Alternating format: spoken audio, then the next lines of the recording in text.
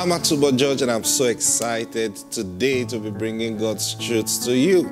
Now, this is a new week. Now, we are still in the month of August, and God have started doing amazing things in our lives already. Praise God. So this week, be expectant, because God is bringing you His word. He's bringing you His truth. And when He sends His word, it becomes to you everything that it speaks about.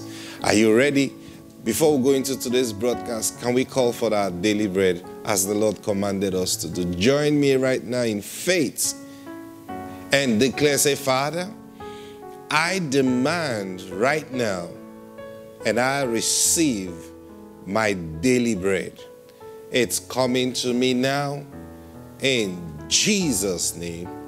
Amen. Praise God. Now, sometimes, must we say this every day? It's not a mere confession. It is actually an act of obedience. And let me tell you something. You better get used to obeying God as your routine. Praise God. Oh yeah, you better get used to obeying God. Because if God says, say this thing every day, then that's just what it means. Say it every day. Praise God. Now, I've told you this, and I was trying to explain it to you last week. These things majorly is not because of God. It's not because God doesn't know what to do. But it is because of the angels. Praise God. It's because of the angels. Now, God have commanded that anytime the angels hear you say this, then they should know what to do. And He comes on this side and says to you, say this on a daily basis. You see, it's not about God. It's about the structure that He has put in place.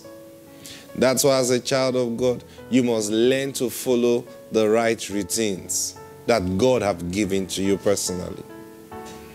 Not just following what other people are. Now, you can start by following other people that you know they are doing something right. You can start by following them. But you see, while you follow them, be seeking by yourself or for yourself.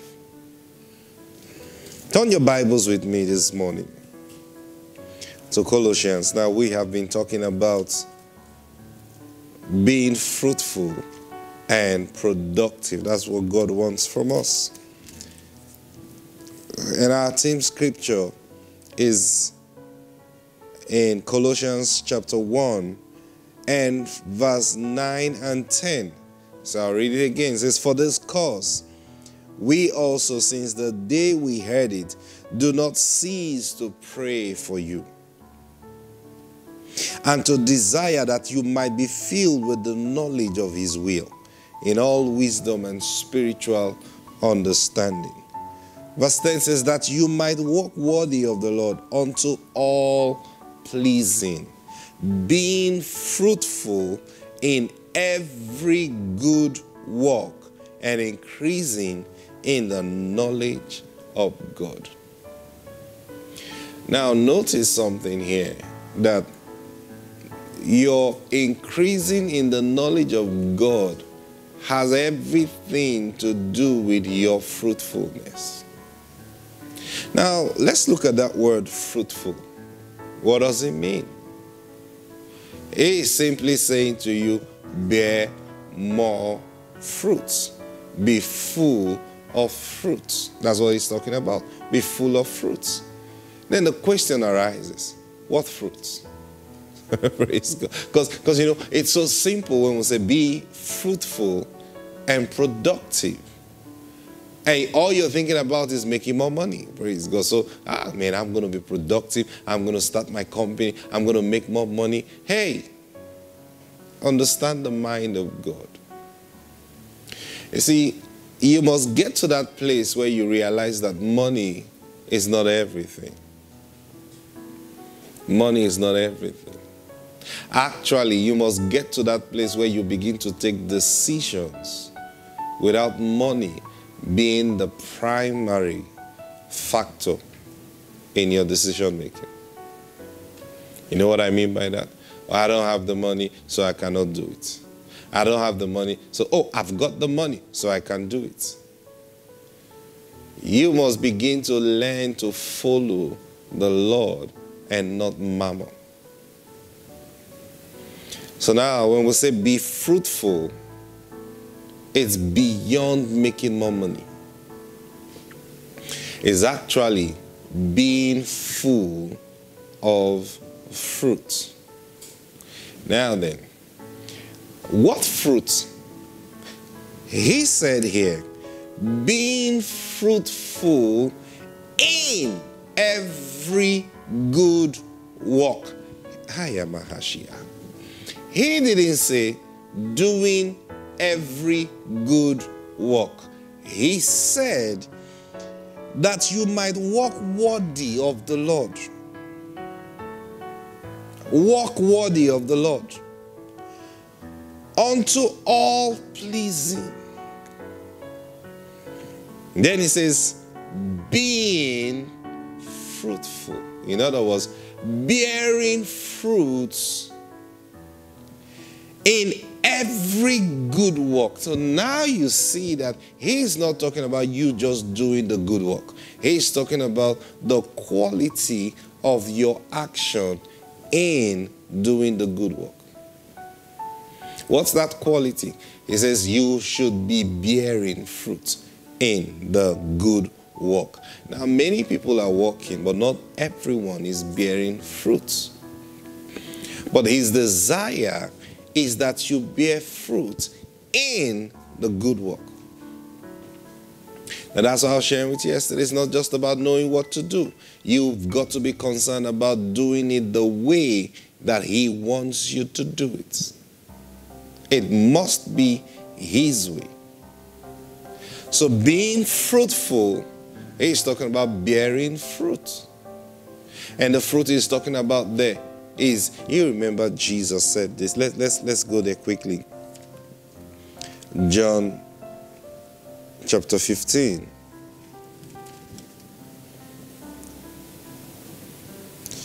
Thank you, Lord Jesus.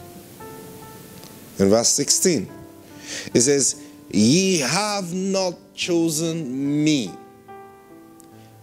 but I have chosen you and ordained you that you should go and bring forth fruit, and that your fruit should remain, that whatsoever ye ask, ye shall ask of the Father in my name, he may give it you.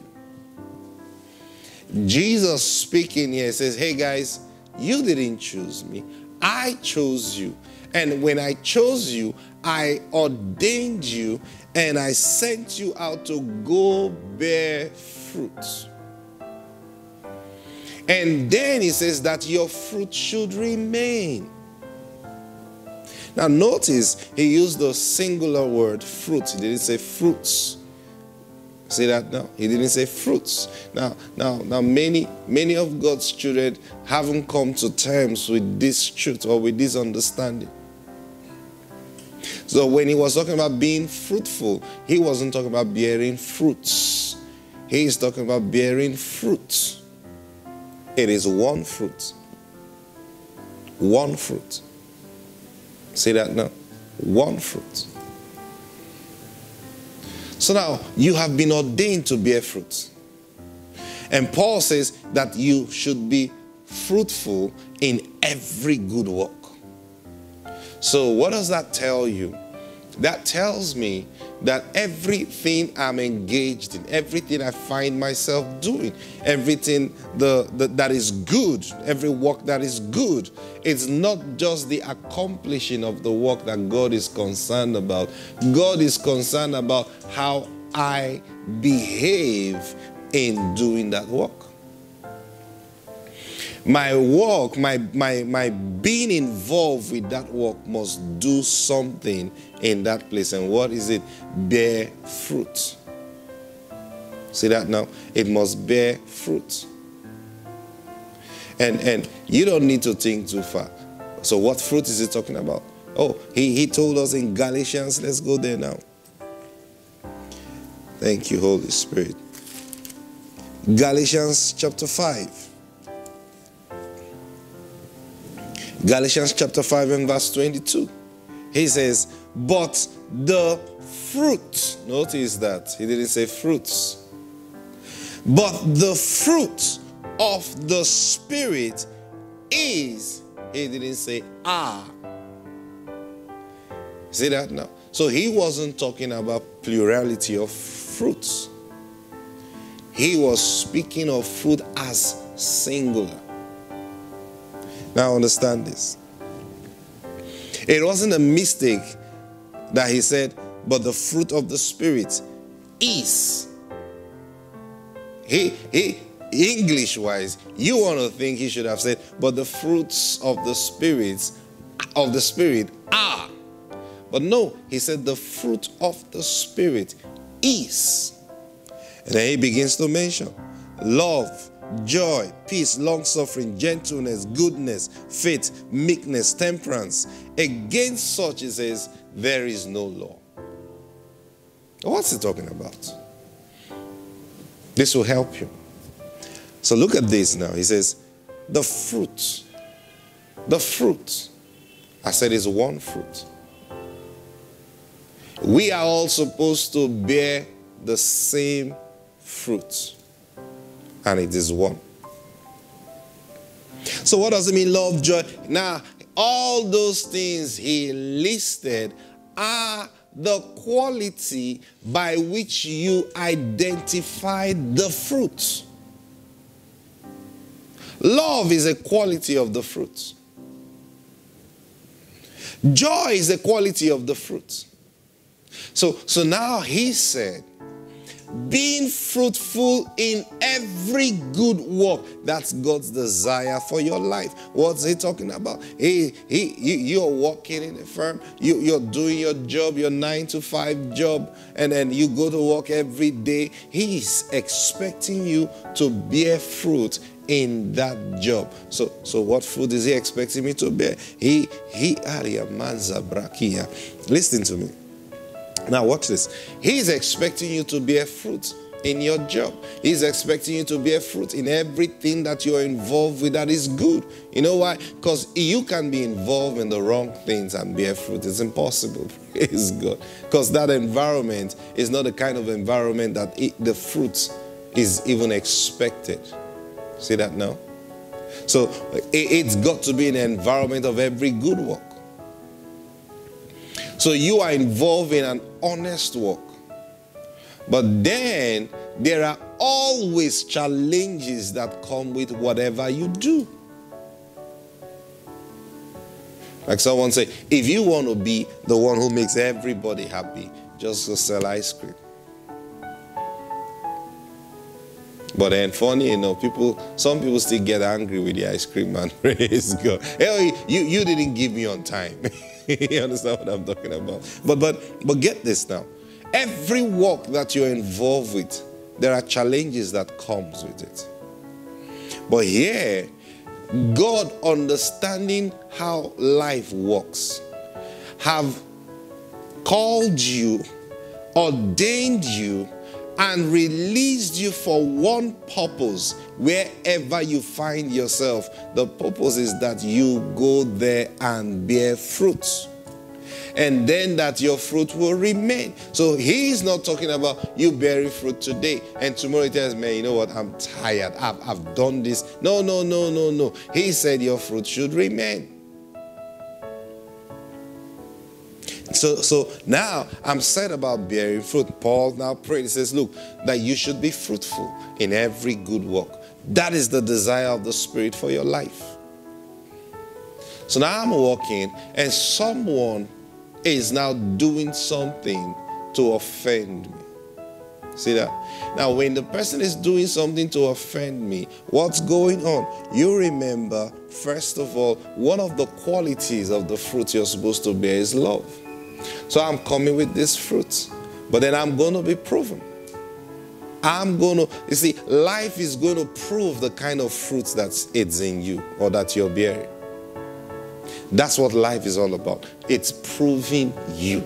So now you say, okay, someone else just shows up and begins to annoy you.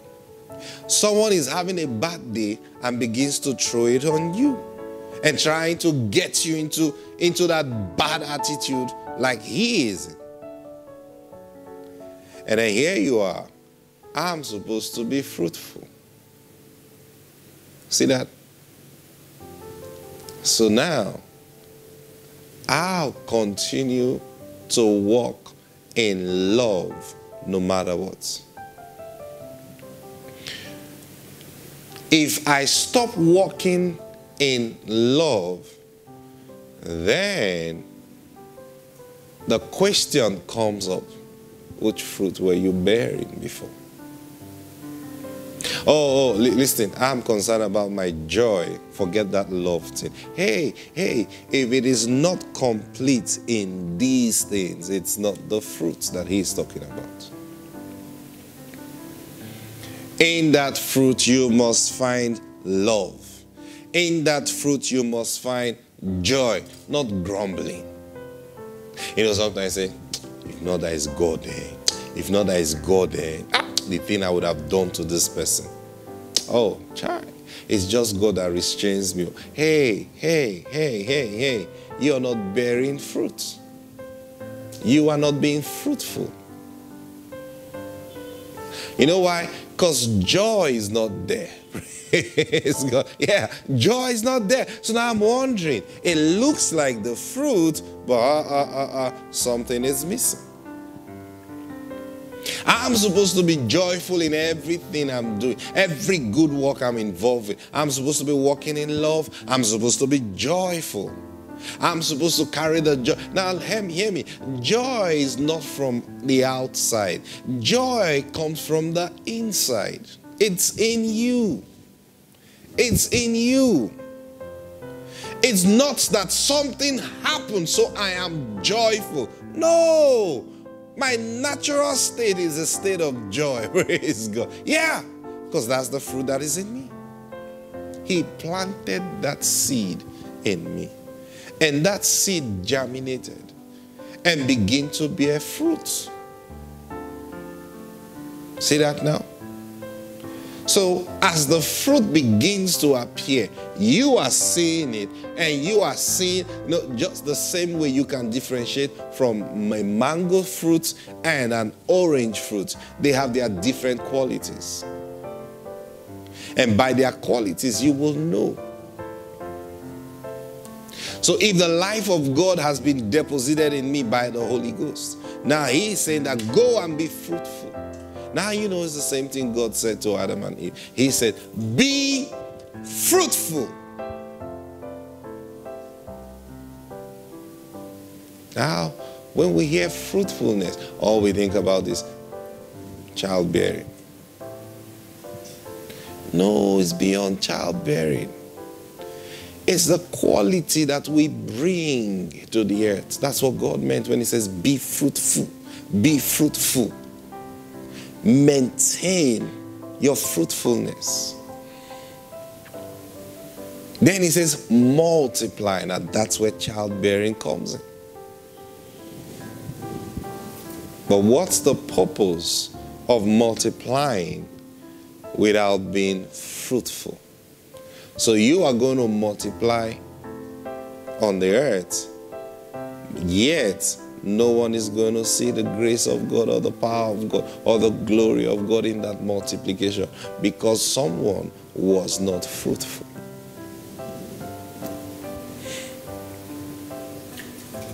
Praise God. So be conscious about the fruit you're bringing. You are the one to manifest the fruit. So now, you look at this. He says, peace. Peace is one of the qualities of the fruit.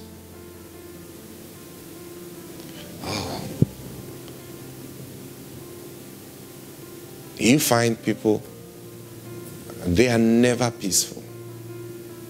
It just takes a word to just upset everything about them.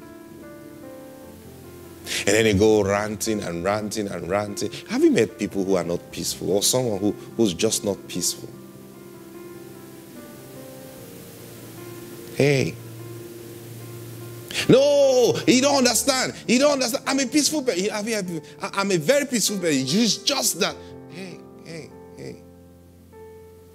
Be fruitful. Yeah. Be fruitful. Be fruitful. What happened to your peace? You know, he said, I think it's in Colossians, he said that. He says, for he is our peace. He is my peace. I don't try to be peaceful. It's a fruit in me that is coming out, and you see the quality. Peace all the time. Oh, everything is falling apart. Everything is falling apart. But you still find this guy. He's so calm. He's so at peace. And you are amazed. Don't you know what's going on? Didn't you hear what's happening? Well, what are you talking about? Didn't you hear that inflation has gone up? Didn't you hear the price of things? Oh, is that what you're talking about? It's okay. We will get it done. What are you talking about? Peace. Our time is up. Praise God. Listen. By the time we're done this week, you will walk worthy of the Lord indeed, bearing fruits. Oh, Father, we bless you. I pray right now for everyone listening and watching, that the life of Christ in you will begin to shoot up, and it will cast out every negative thing that have influenced your life and causing you to be who you are not. Let this grace be released upon you right now. In Jesus' mighty name. Amen. God bless you. I'll see you tomorrow. Bye-bye.